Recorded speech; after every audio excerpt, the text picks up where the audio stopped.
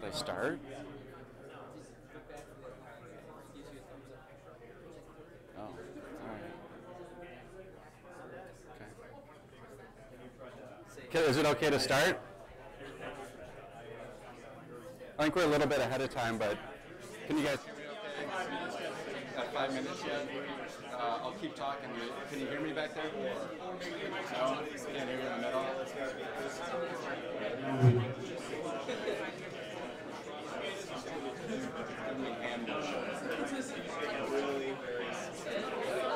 I'm sorry guys, this talk is cancelled.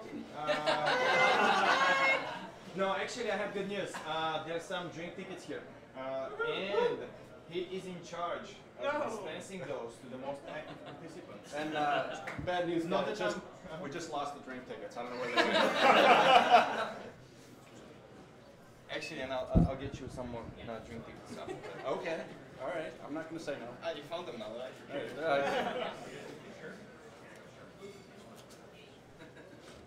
Are we okay to start? Should we start? Yes. All right. Well, allow me to introduce the speaker. The speaker today is Jay Jacobs. All right. No, I'm Jay. I'm going to talk about data visualization. It's something that I absolutely love, and I'll probably get a little animated and walk around and get all excited and stuff. So, is this working out? Yeah. Okay. I'm going to be walking around. Good luck getting that on the mic, but. All right. So I've been working in information security for about 15 years. I moved into cryptography. I thought that we could solve the problem with math. And so I spent many years working in cryptography and rolling out key management and making and breaking crypto systems. And I realized quickly that the math is a problem solved. We can encrypt data, pass it through the hands of our adversary, and have it be just fine, right? We've solved that problem. The problem comes in key management. And then we start talking about risk, right? And so I got into risk analysis, and I was really intrigued by how we assess and measure our exposure to loss. And then I quickly realized that risk analysis is nothing more than a fancy way to say data analysis. And most of the data analysis that we do in risk is around opinion. So that led me into data analysis, though, and how we handle and manipulate data, and that naturally transitioned into data visualization as a way to communicate that. So in my day job, I work at Verizon, work on the data breach report, and I've done a whole bunch of analysis over the last year, new analysis, stuff that hasn't been in the report yet, and I put it all on our blog, at the Verizon blog, and you saw in the title, it's right here. This is a map of the internet, so this is right about where I blog, so if you want to find it, it's right there. All right, so here's my first visualization on the agenda. We're going to talk about why to visualize, how we see it, being practical about it. I'm going to go through a few flat-out lying ones. Don't have a whole lot of time. Those are the most fun, typically, and then I'm just going to walk through some work and some of the things that we talk about. So, one of the things that I challenge in our industry is we do a lot of guessing, and we do a lot of, when we state things, it's mainly based on stories that we hear, right? It's based on anecdotes, and it's based on sort of the shiniest star in the sky or the biggest headline or things like that. And so one of the ways that we can combat that is with data and data analysis. But based on all the stories that we have, this is another applicable slide here. Right? The plural of anecdote is not data. So a collection of stories pushed at you as a practitioner can really cause all sorts of biases and things like that in how you judge the security of an environment. And so one of the ways is to move into this data aspect, right, as I mentioned. So one of the things that I got really interested in is, as we talk about risk analysis, since most of it is based on opinion, I wanted to know how we formed our opinions, how we became experts, right? So one of the things that I came across was a guy, Simon is his last name, and he studied chess players and how they become really good chess players, and he made the conclusion that they play really good chess based on their intuition. And their intuition is nothing more than a collection of memories that they have. So they're able to look at a board and recall that pattern. It's a recognition of pattern and memory.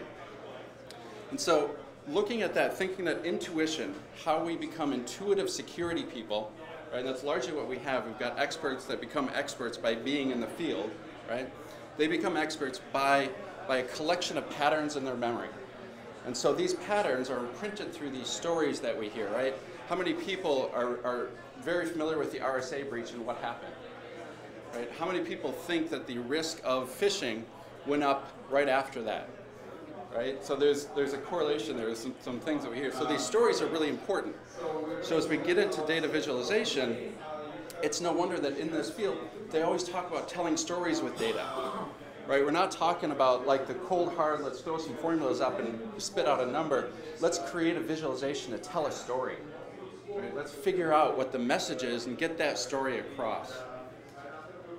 So what is data visualization? I really like this definition because it has the word exploits in it. So what we're trying to do with data visualization is essentially communicate a message in a way that exploits how the human brain processes visually. Right? A lot of the things that we deal with are incredibly complex. There's so many things that we're trying to communicate at once, and words fail at complexity oftentimes. Even numbers and charts, right? Or tables. And so using a visual perception, we're able to communicate a whole lot more complexity. So this is an example. This is from the 1850s, early data viz, right? This is drawn by hand. This is a map in London. They had a cholera outbreak. And a doctor took the deaths that they had from cholera and created these bar charts of the address. Right? And he quickly realized that there was a pattern to this, and this is an updated version. So all of the red and the size of the red are the deaths, and the blue are water pumps that they had in London. And they're all centered around this blue water pump, all of the deaths. So the doctor went to this water pump and removed the handle, and the cholera outbreak subsided. Right? And he did that through visualization like this. And it said that this is the birth of epidemiology.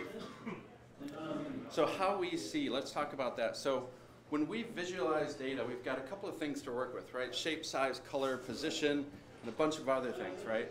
Different types of variables that we work with, either in a category or a continuous scale of data. And we've got proportions and relationships and an element of time oftentimes, or spatial. Like that map we just looked at, the relative space of them. And all of those have different ways in which the human brain processes that, right? So that's sort of scary right there. So this is, some research was done, and this is specifically around quantitative data. So the things at the top, the brain is able to easier see and decode from a visual, and these become a little bit more cloudy. Right, the accuracy of decoding these in the human brain become a little bit more shady, basically. So if we can put things on positions or length, even some of the angle and slope, they're going to be better than looking at the color hue, and this is for quantitative data, or the area, things like that, and I've got some samples of these. More work was done looking at other types of data. Do you see this? Yeah. This is his face. The guy was right here. Why am I on the quantitative side? Yeah. So this is looking at the other types of data, right? So as we talk about quantitative data, the position, length, those help with quantitative, but as we get into the order of data, first, second, third, high, medium, low, we want to use different techniques, or a category, right? Color of hair of a person, you might express that differently in different ways. Another thing, I'm really zooming through these too, so I don't have much time to talk through it. Another really interesting thing is these Gestalt laws of grouping. The Gestalt laws, this is the principle on which motion pictures work, right? You put a series of still pictures together and you play them rapidly and the human brain sees movement, right? And there's all sorts of different laws here, and how we put things in a visualization, we can exploit this, right? We can use this to show trendings, or have the eye pick out a shape that isn't actually there, right? And things like that. So let's try this out. This is from the Verizon Data Breach Report. We're showing the types of threat agents over years, right? So what do you guys see here? We've got external in this greenish color, internal in this purple, and the partners. So what do we see here? We see proportions. We see what? External is growing. Yeah, we see that growing, right? The insider threat is BS. So that's actually a wrong story, and that's something I cut out of here, that the insider, and in this case, maybe before I get into proportions, I'll talk about this real quick. In this case, what's happening is because we're talking about proportions from external to internal, the story here actually is that the external is just exploding. And so as a result of that proportion, the insider is going down. So the number of insiders is going to be relatively flat, but because we're getting this explosion, it looks like the insider is going down.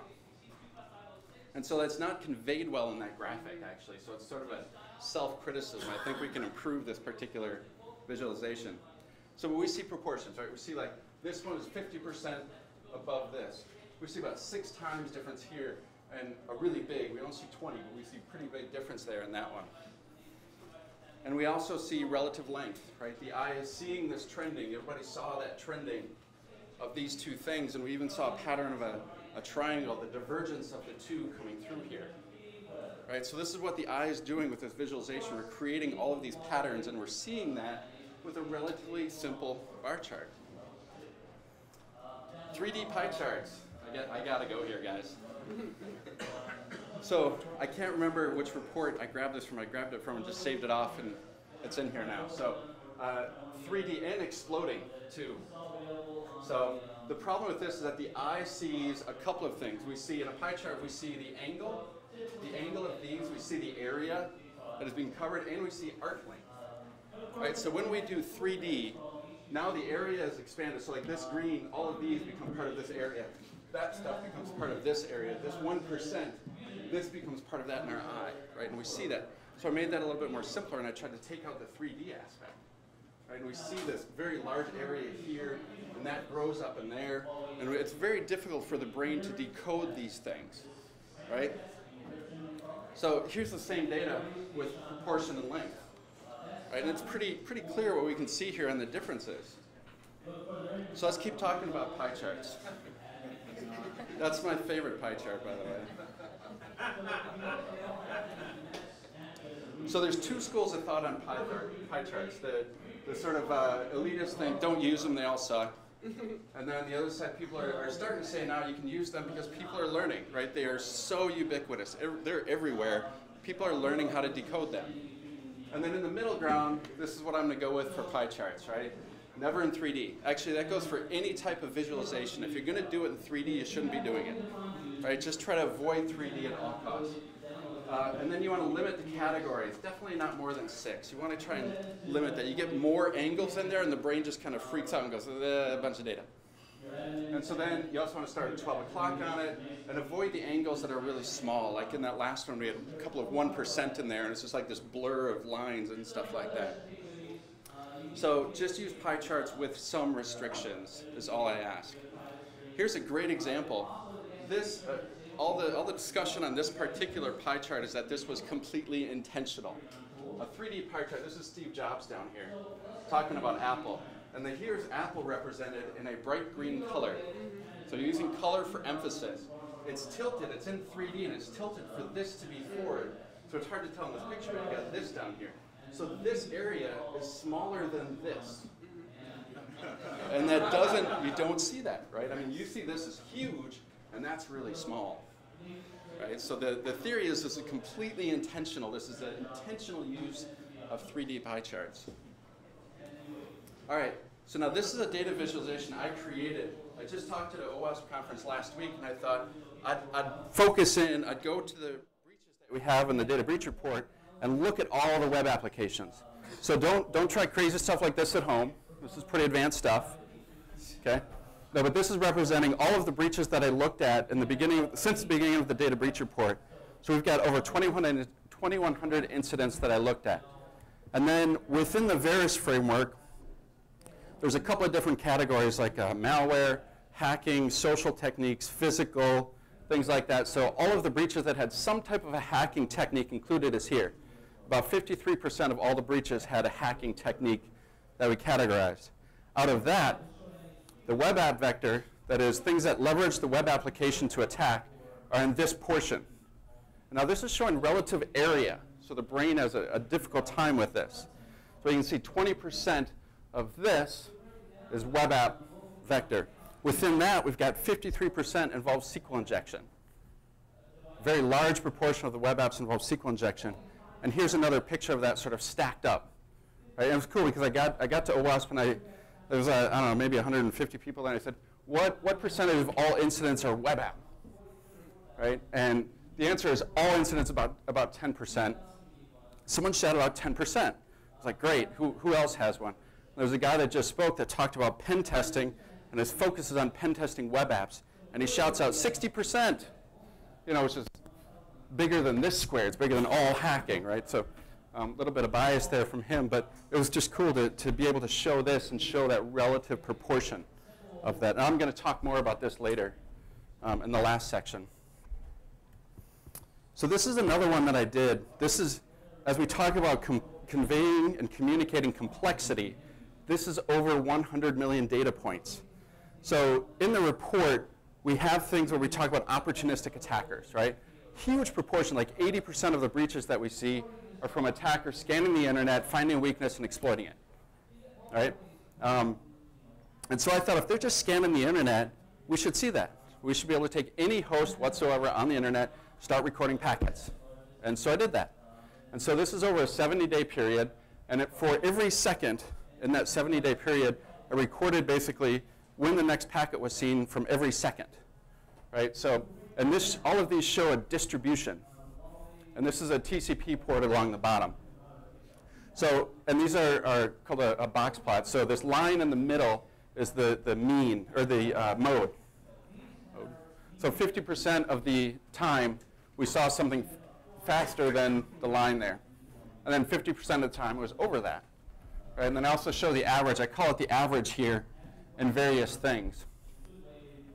So we can see if we throw RDP, if we throw the RDP service up there, it's going to be discovered, that is, it's going to receive a packet. Whether that's malicious or not, I didn't test that, but it'll be over here, right, under 2 hours.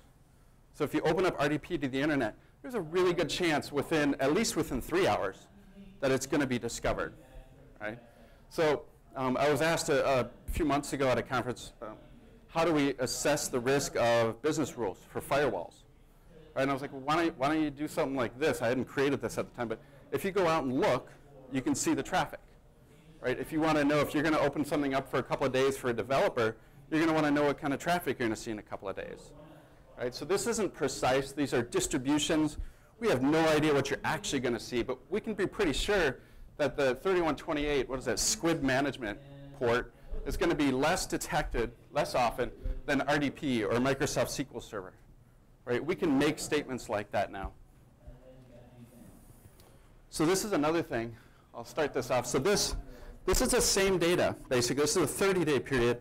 And so I used that Gestalt law, and I created a video. So these are packets. This is when each image is a 30-minute window. And I'm showing all the ports lighting up as packets are received. Right? So, and across here, we're seeing how many packets per day are we seeing. So we're about, at peak here, about 1,400. Day 14, someone actually does a full scan, and the whole thing lights up. It's mesmerizing, isn't it? This is out on YouTube, and on the video, I talk the whole time over this thing. So if you want to hear me talk more, you can check it out on YouTube. It's down here. But yes, I mean, you can see things here like 3389 right here, going crazy, 1433 for Microsoft SQL. We're coming up on day 14, and we'll see a sequential port scan where they did, well, you'll see it. It'll come up right about there. So, and that was the only time there was a full sequential port scan. So all of this data that I collected, I did 3 series of 3 blog posts at the Verizon blog, and I found that most of the ports lit up once, right? From a source IP address, they would try one port and move on, right? Like 97, 93% of the attackers did that. Tried one port and kept on going. So that supports that notion of opportunistic just scanning for a single vulnerability. All right, so here's, as we create a visualization, we want to keep 3 points in mind. And this is from a site called junkcharts.com.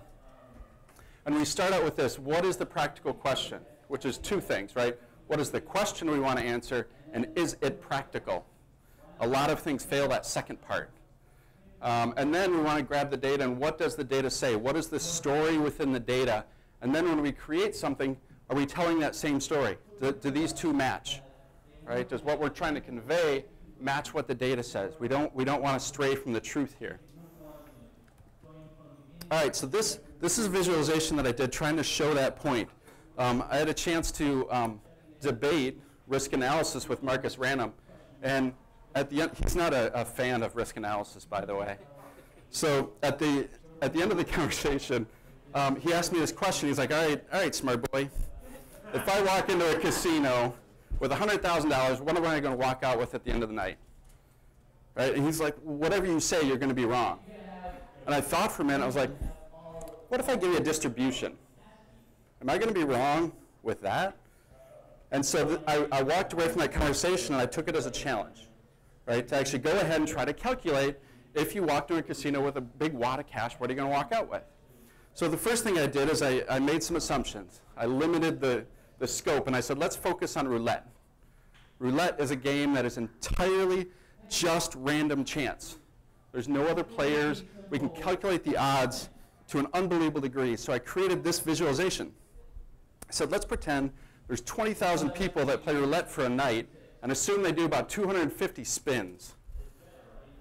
And so I did this simulation, right? So this is people starting out at 0, and I just said $5 bets. Whatever the bet is, it just changes this axis, not the outcome. And so this line right here, this is betting on a single number. These are people that lost the entire night, okay? And then these are people, when they jump up to this dense line here, this is when people won once the whole night, right? And then you get people winning a lot more than others, and you get that long. But this is the distribution of the output. And you can see this is breaking even, and the peak is just underneath it, right? This is how the casinos make their money. They take in a little bit more than they lose. And so I did that for all of the bets within roulette, right? And isn't this pretty? I mean, this is just pretty. And then I compared them all. So what we can say is if we look at roulette, if you want to play it safe, go for the one-to-one payouts, the even odd, green, red, or whatever those are. You're not going to win as much, but you're not going to lose as much, and you're going to win more often, right? So if you like winning, go for that. If you're really risk-seeking, you might go over for that single number, right? You can win a whole lot more, but you're going to lose a whole lot more too. So this is just a way to convey that, trying to answer that question, right? And then, of course, if you're not going to play roulette, this doesn't apply at all, but all right, so this is another thing as we talk about what is the practical question. I actually started out with some exploratory data analysis on this, and I tried to make a connection between the size of an organization and the threat actions that they see. And what I found in the data is that the numbers assigned to the type of threat actions and the size of the organization could not happen by chance. That is, there's some type of a pattern behind the data. So I wanted to convey that, right? So this is called a slope graph. Anybody guess why? The slopes here are what we're determining the change, and the position here helps us understand relative position on each side. So this is organizations with less than 1,000 employees, more than 1,000 employees. So over here, I think what we see is less security maturity. Right, up at the top, we've got keyloggers, number one thing. Underneath that, default or guessable credentials.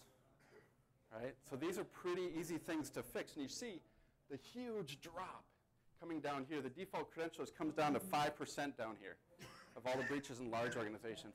But what's interesting is this third one, the use of stolen credentials is relatively flat. Right, so this is a problem that we see across every organization. The attackers are going after identities. Right, that once they get an identity, it's a little bit easier to move around the network and be a little bit easier to go undetected. So the practical question here is, what is the difference? Right? Can we visualize that difference? The story here is that there's a pattern, and then this is trying to reflect what that pattern is, trying to get that in that visualization.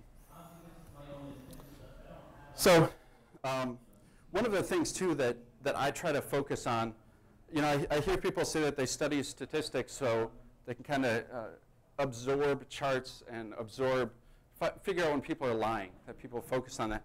And I'm kind of the opposite. I want to study statistics. I'm just enrolled in a master's program in statistics. I want to do it so I don't screw up, right? I want to do the right thing. When I've got a chunk of data, I don't want to screw up with it. I want to do well. So these are 7 stages, I believe, from Stephen Fry.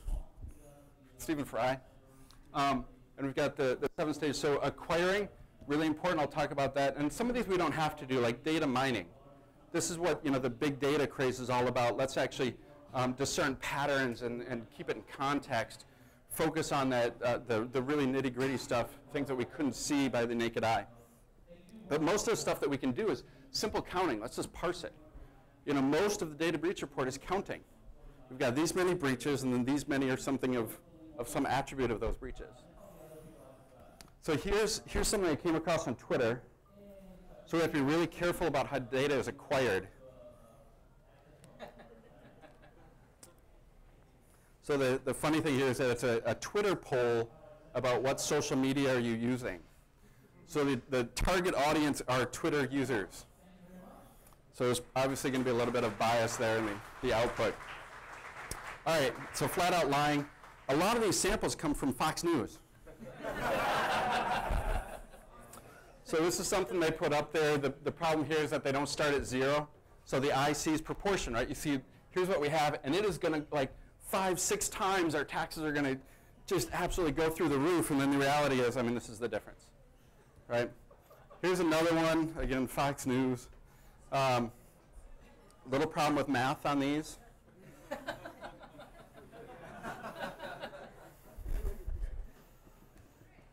This is a really interesting one, and it's subtle, right? So they talk about job loss by quarter, and then they pull out random months within this thing. And here I created it so you can see the 1st, the 10th, the 16th, and the 31st to support their story, right? So don't do this crazy stuff.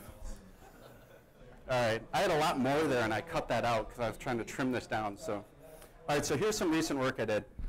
F-Secure released, very, very nice of them to release this. They did a bunch of research on the zero-axis botnet, and they released about 140,000 latitude and longitude of these IP addresses. So they took the IP address, they didn't release that, but they released the geolocation information from it. So 140,000 entries of this, right? A country, longitude. So the first thing, I worked with a guy named Bob Rudis on this. Had a great time doing it, pardon me. And one of the things we did is we found the data for internet users per state. Are you thinking about Potwin? So in Kansas, right, we had that same question. So Potwin, Kansas had a bot count of 800. The next biggest town was Houston, Texas at 239. Potwin has a population of 400. Okay? We knew something was wrong. And it took us days. We had no idea. We were trying to figure out what is in Potwin, Kansas. Is there like a huge ISP there or something that all these IP addresses were going? Absolutely not. They're a small rural town. So one of the things I figured out is I was thinking about geolocation, IP geolocation. They start with big and they go down. So the first thing they know is what country is a block of IP addresses registered to. And if they can't go down from there, they're going to stick at the country level. So does anybody want to guess where the geographical center of the US is located? Potwin, Kansas. So we had to toss that data out, but this is what F-Secure released. So if we talk about data visualization, this is really, really computationally expensive, by the way. Using Google Earth to plot 140,000 points. I don't know how they had the time for that, but so this is what they came out with, and this is what I created. This is using a language called R. It's a language created by statisticians and has all of this data analysis and data visualization stuff built right in. Really fantastic language. So we see this spread here across the world. They also did one on just the US, and I did one on just the US. Right? Now, what is the story here? What can we pull out from this map? Oh, it's kind of hard. This is what we see. We see, and I actually did the number crunching on this, and it is just almost perfectly correlated with population. So a very small fraction of the population gets infected with botnets. Where they are located is a complete reflection of population density, nothing having to do with anything about the bot. All right, so you guys remember this data, right? The web app stuff? So I'm going to walk through some of my thinking about creating this new visualization that I came up with for this stuff, trying to convey it. So I took the web applications and I took them per year. And I just calculated the percentage of breaches that we had in the year and then percentage that were web app. right? Now the problem with this is that in 2004, we had like 20 cases, right? We had very little data, so we've got a lot of uncertainty there. So the first thing I did, though, is I saw, that black is kind of too much, so I made it gray. And then I had the notion of confidence intervals, or margin of error. So this is a plot I did having nothing to do with information security, but Nate Silver, have you guys heard of him during the election, big stats guy? So he made predictions, and a lot of people focus on, did he predict the right states to win? But knowing that he did it with a margin of error, what I want to know, that margin of error is calculated with a 95% confidence. So in theory, you should be wrong 5% of the time, right? That means that you're accurate, right? When you're wrong 5% of the time with a 95% confidence, you're accurate. So I created this, and I said, all right, so like for example, in Alabama, he said, Obama 36.7 plus or minus 3.8%. So I created a line. And then the day after the election, I showed the result. So you can see these are the amount of confidence. So like this is really long. This was an uncontested state, so there were less polls, less data, longer line. And things that were contested, it's a shorter line, a lot more polls occurred there. So it was pretty accurate all the way through this, right? And there's 50 states plus DC, and he ended up getting just over 5% incorrect at this point. There were, apparently he was more accurate because more places had reported after this. So that's what I went back to this and I said, I want to do confidence intervals. Right? So we're really, we don't have much confidence in this one because we don't have much data, but when we get down to here, we get much shorter confidence because we've got a lot more data in 2010 and 2011. And then the bar chart was kind of confusing, so I put the black dot and then I inverted it, and then I wanted to show the total count. So you can see in 2010, 2011, we've got a lot more down here. We've got 85, it's kind of hard to see the light gray bar, 63 here, so we've got more breaches and more total breaches. So we can say we're pretty sure that the actual value is somewhere in this bar with 95% confidence, right? So I applied that to more than just year. So at the top here, this is all breaches. So take a look at finance and insurance there, fourth from the bottom. Roughly somewhere around 20% of their breaches, of all their breaches on information, involves web app. When we look down here, this is just hacking now. So what we've taken out is the physical attacks against ATM tampering that the finance and insurance sees. So we see finance and insurance in the hacking realm, somewhere between 60 and 80% of their breaches involve web applications. Right? So I was kind of happy to stand up in front of OWASP and be like, hey, you guys are really important. Doing good stuff here. So this is an interesting way to look at that. You can see manufacturing, we don't have much data at all. So when we can say between 20 and 60% of the breaches, right, that's not too helpful. So to understand the placement, I wanted to show all the other vectors, all the other paths for doing hacking techniques. So at the very top, we've got RDP, right, that type of service. So RDP and VNC, things like that, remote desktop sharing stuff. And then you've got backdoors. So there's some type of a malware event that got a backdoor in the environment, and that's how they're coming into the environment. That's the path they're using. Web application third. This is across all incidents. And the other thing to call out is that I'm talking about DBIR qualifying incidents. These are not all incidents, right? So these are things where they were discovered, and they brought in external help at some level.